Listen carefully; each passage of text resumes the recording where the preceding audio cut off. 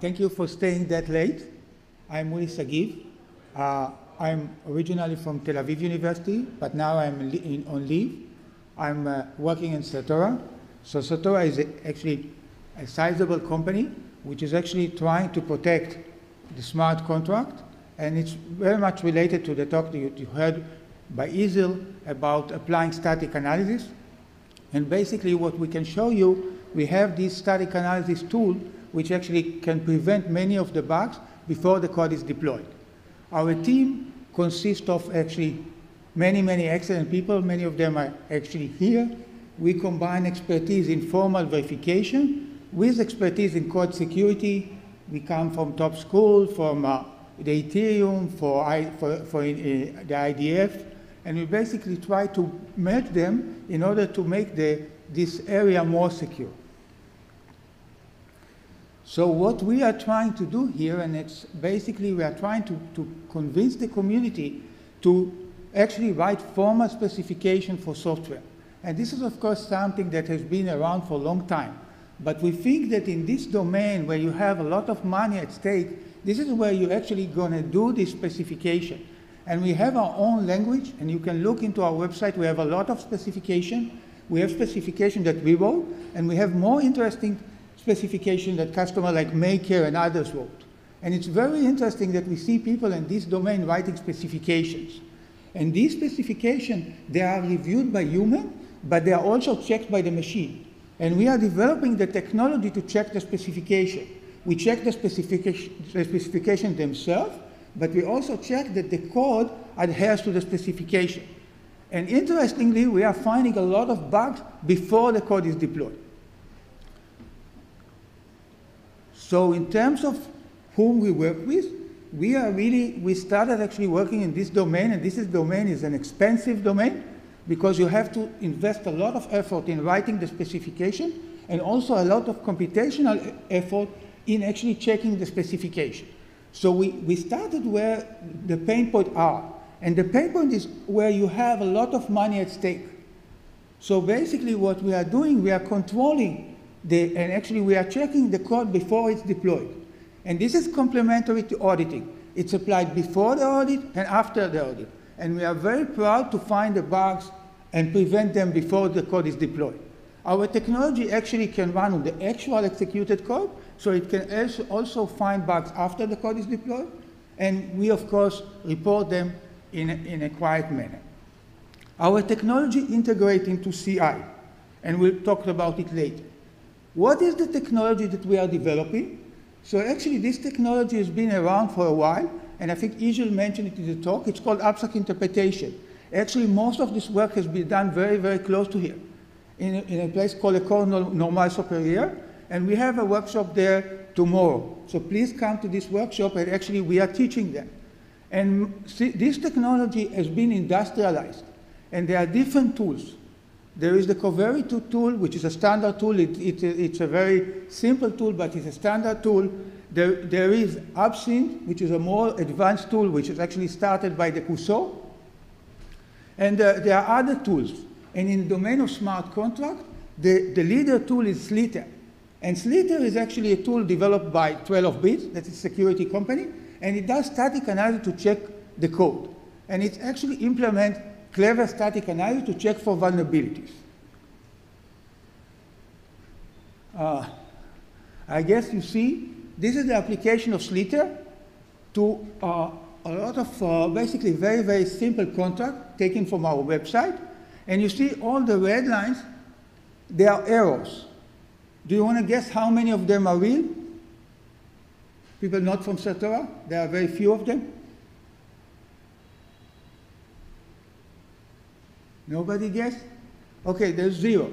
Okay? So the idea is actually these are errors that are reported by static analysis tools, but in fact, because the tool, and this is also what Isil mentioned in the talk, because the tool is not aware of what it's checking here, the tool is actually reporting errors which are not real. So why is static analysis not used in practice? And this is something that is being known by companies. There are kind of two problems with static analysis. One, these are the errors that is missed, and that's a bad thing, and it could happen in Slither and many other tools, not in Obscene. But the other ones, which I pointed out here, is that many of the errors that are reported, in fact, most of them from the studies that people done, are actually false alarm. They are not real errors. So these are the two things that are kind of problematic, but in fact, I claim there is another one, which is even worse. And this is what happened in the blockchain. The idea is that the bugs that were found and the bugs which are prevented by the Certora Prover, they are not actually contract specific. They take into account something which has to do with the meaning of the contract. And they're basically checking the fact that you are doing a liquidation, you are doing something which has to do with that. So therefore, if you apply this general static analysis, the usage of it is limited. So what we implemented in Certora, we implemented something that in the community called deductive verification, but it doesn't matter if you want to call it whatever. The idea is that you have the code in one hand, and you have the specification on the other hand.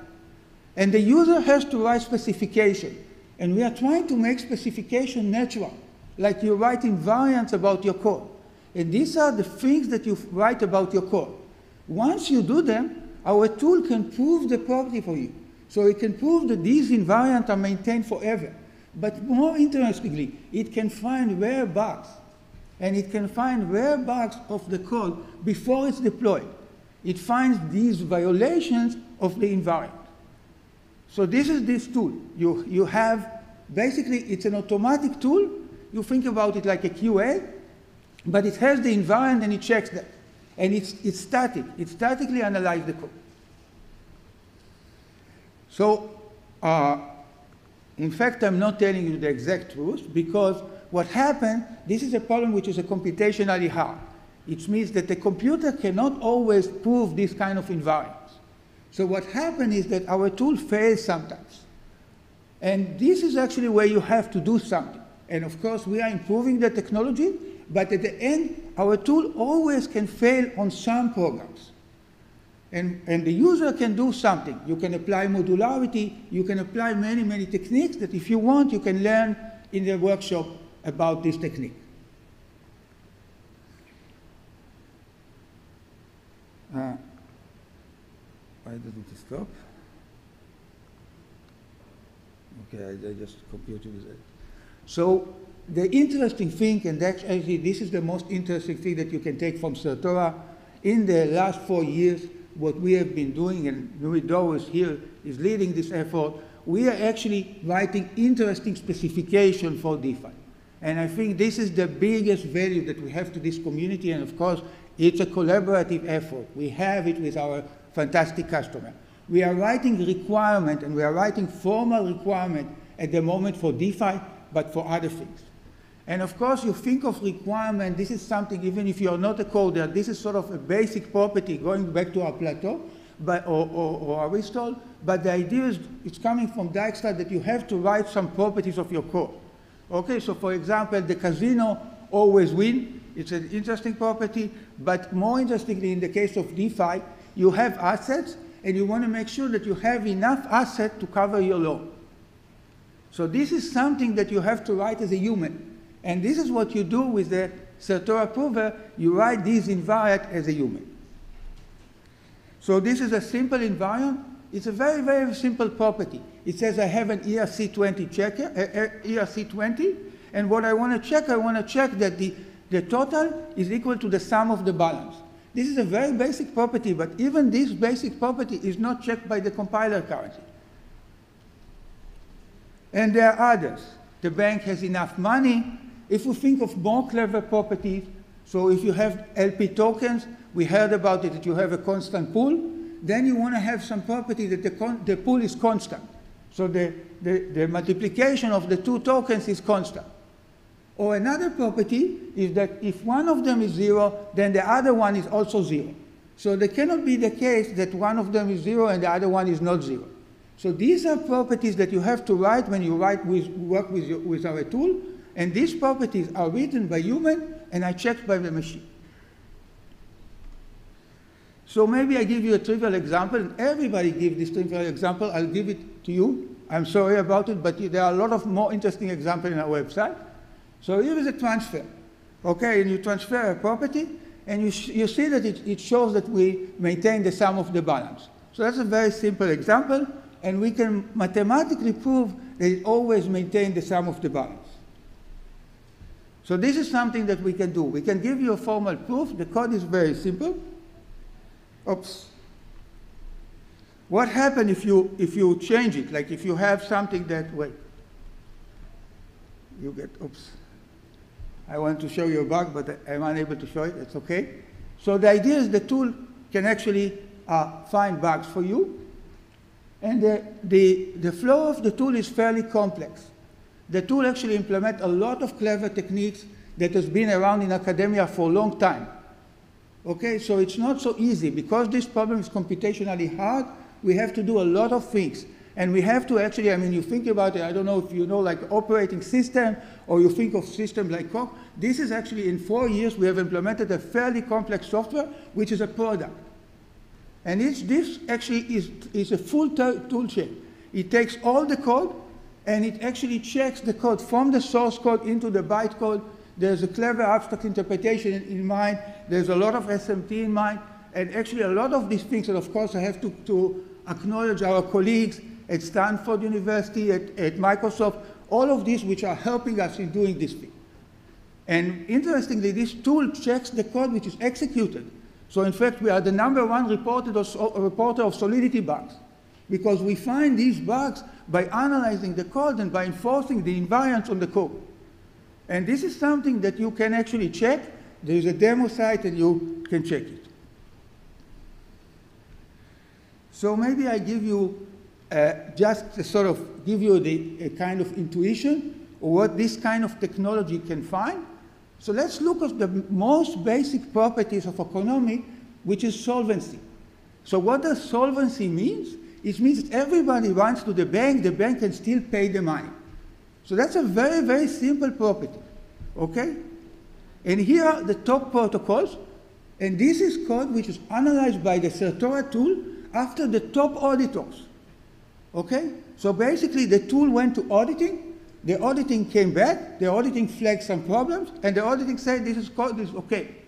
And these are the solvency issues which were found by the tool after the auditor. And these, of course, you see here the menu, of course, these bugs were found before the code was deployed.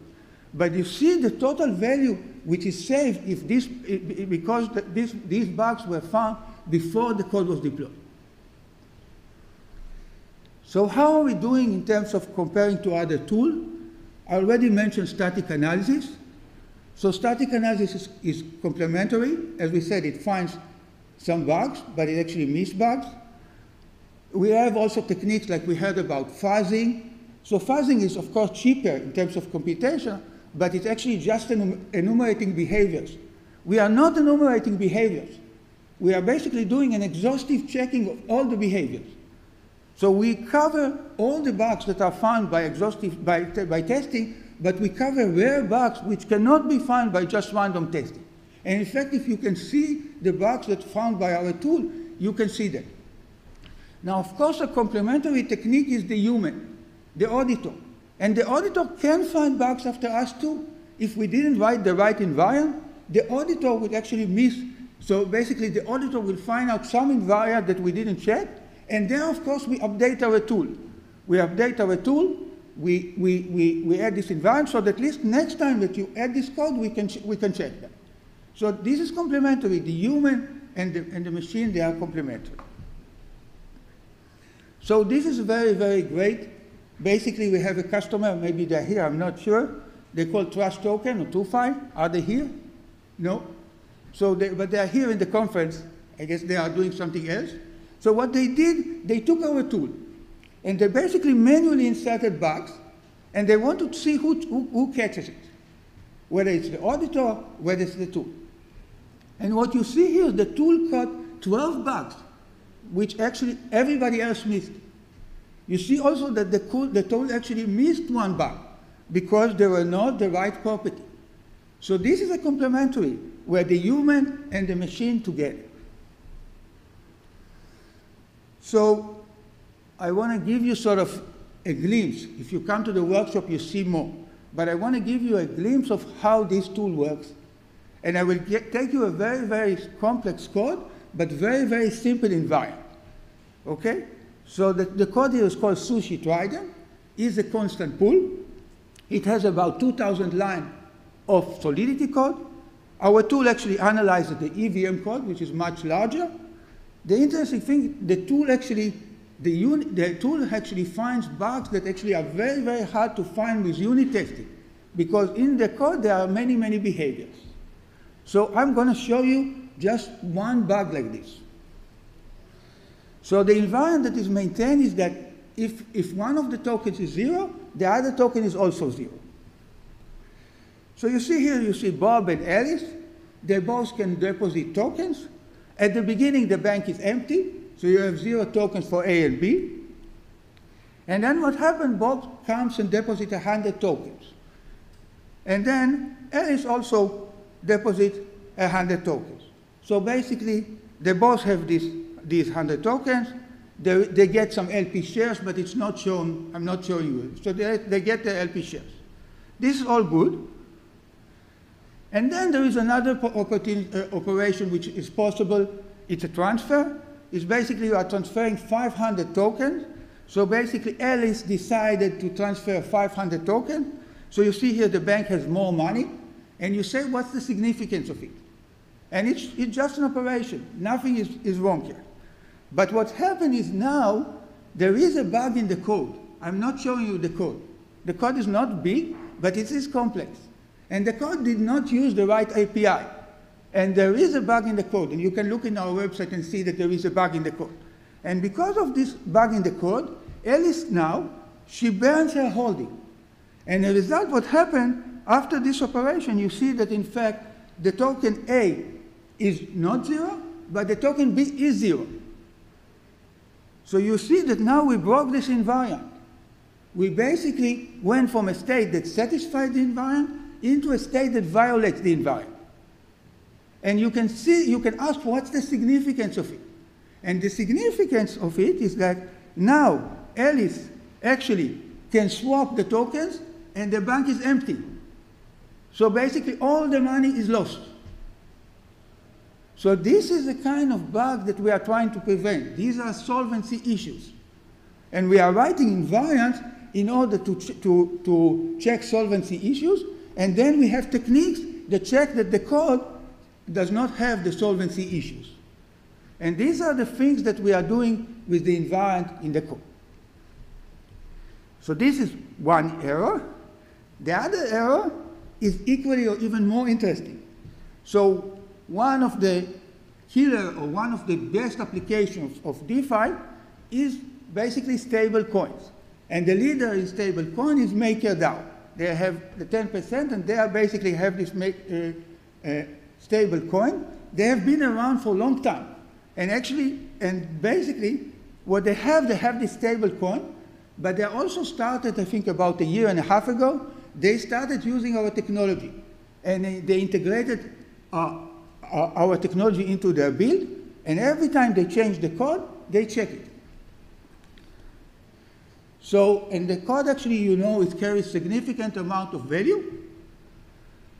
So what happened, and this is actually something that Kurt, one of the developers in Maker, found, basically found out that the basic invariant of the code is broken. So one of the functions can actually break the basic invariant. So basically, the coin is not actually stable. And this is something that was found, it's a 4-year-old. So basically, the code is 4-year-old, and after 4 years, this bug was found. And it was found by this technology. So this is why you have this incentive to write invariant in order to prevent situations like this. So maybe I'm kind of closing the talk. I want to sort of give you several sort of lessons I learned. I've been in this domain almost forever, you can see.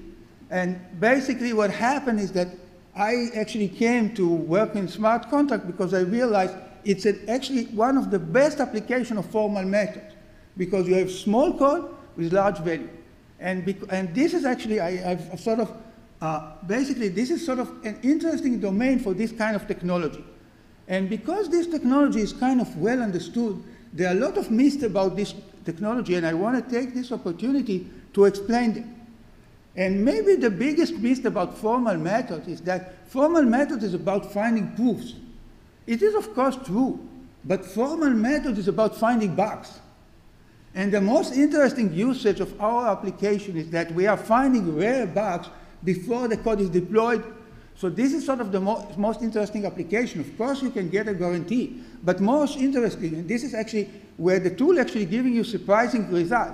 You are finding some bad behaviors of your code by using this environment. So basically, this is a case that you have.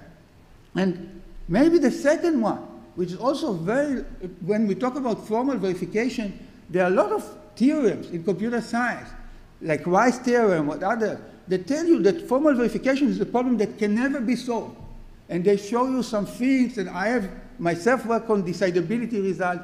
These are, of course, true. But in fact, the biggest value and the hardest problem of formal verification is actually coming up with the specification, coming up with the requirement about the code. And this is also what we are seeing. Basically, we have to write these specifications. Of course, in terms of technology, there are also a lot of things that we have to do, and this is where our tool implements a lot of things, and this is where Certora innovates. So the idea is that we are not modeling actually the exact machine. We have an intermediate representation, but we are actually have some ideas that we can forget. We don't actually need to actually model exactly what it is in order to find bugs and prove the absence. And this is, of course, something fairly technical that I will have to explain, but I'm happy to elaborate about it. The other thing, and that has been known, and we see it in our tool, that in fact, you don't actually need to analyze all the code at once. And this is very, very interesting in the case of DeFi, because DeFi is composable by other things. So what happens is we can apply modularity. If your code is modular, then of course also you will work with us, and we have a subscription model, you will pay less, because we actually can analyze your code in a simpler way. So we actually can apply modularity in order to sidestep the complexity of running the code. If you can break your code into several pieces, this will make formal verification easier. So that's an important thing.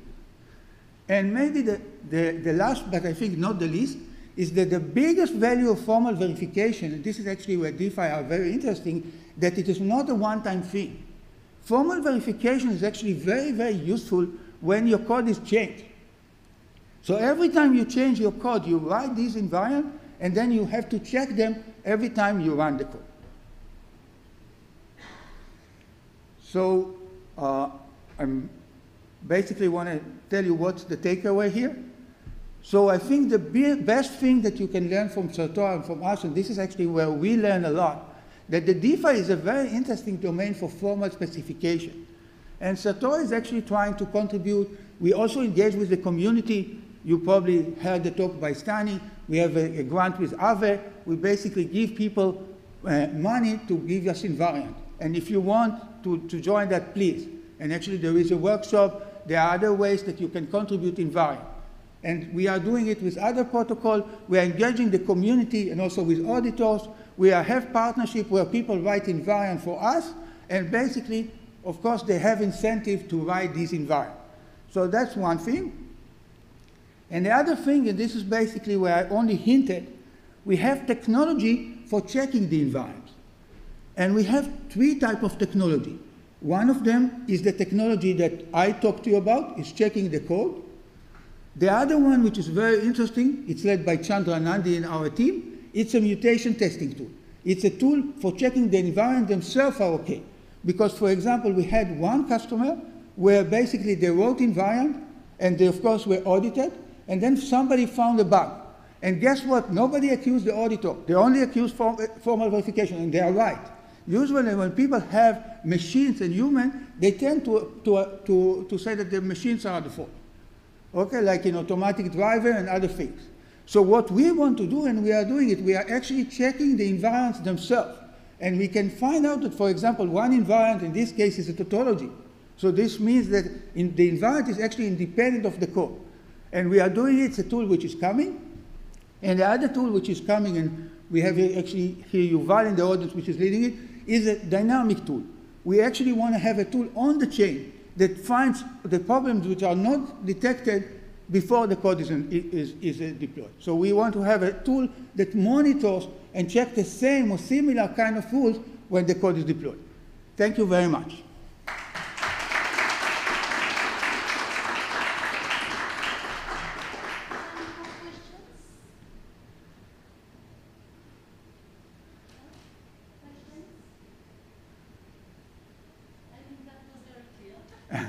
Thank you.